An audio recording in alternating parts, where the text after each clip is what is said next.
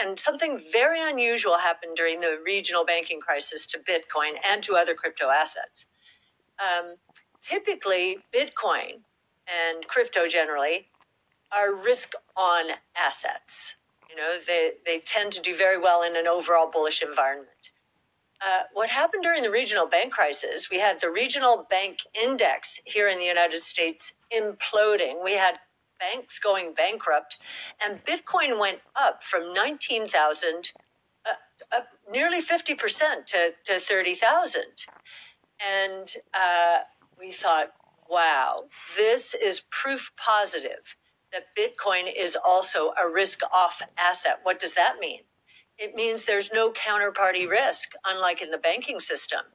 We've got a very decentralized, transparent network.